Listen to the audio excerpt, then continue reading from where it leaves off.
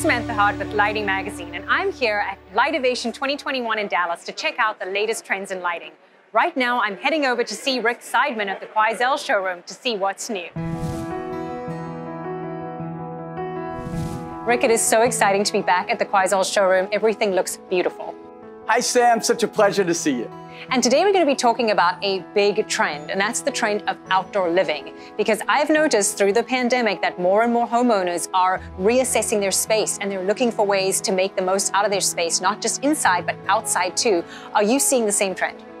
We are really seeing that trend, and what we're noticing is that people are using their outdoor space for everything. They're watching TV, they're working, they're eating anything they would do indoors, they're now doing outdoors. And you can also have some fun with it, right, when you're outside. You don't just need to pick, one fixture and use that for your entire outdoor space. Yeah, so I would say the old habit was whatever outdoor lantern you picked for the house was the same, whether it was front door, garage, back door. And today, boy, is that not true. Have fun with it. Whatever the decor theme is for the outside, pick a fixture that works for that space. And what are your favorite new collections from Quoizel in this outdoor lighting category? So we have the Tate collection, which just really exemplifies the farmhouse look. It's a beautiful black finish. We have the Moira, which goes to the mountain home, artisan arts and craft look. And I'll even talk about an oldie, our Westover, which is the classic farmhouse piece that just our consumers love. Now, you've talked about farmhouse a lot because this is also a big trend in and of itself, right?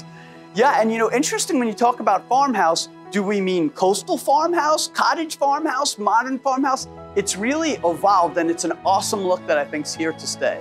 And all of those black finishes play so nicely with this farmhouse trend. Yeah, well, so especially what we've noticed, farmhouse, and when you talk about outdoor and indoor, is black windows. You go back 5-10 years ago, people weren't using that, and today that is the norm, especially in that look, which is why the black finish has become so popular. And speaking of finishes, when you're thinking about outdoor lighting, you really have to pay attention to the finish and also the durability of these fixtures. How can you give homeowners peace of mind when they're choosing outdoor lighting fixtures that they're going to withstand the elements? Yeah, so it's a question where the answer is, where do you live? Let's say you live within a couple of miles of the coast, and really salt is an issue. It needs to be a solid brass, a solid copper, or have a finish that's really with marine grade paint. We have what's called a Coastal Armor 5-year warranty that applies to the type of fixtures I talked about. Well, this is all so interesting, and I really enjoyed getting the tour around the showroom. Just so many wonderful products to look at. Thank you for taking the time. Sam, always a pleasure.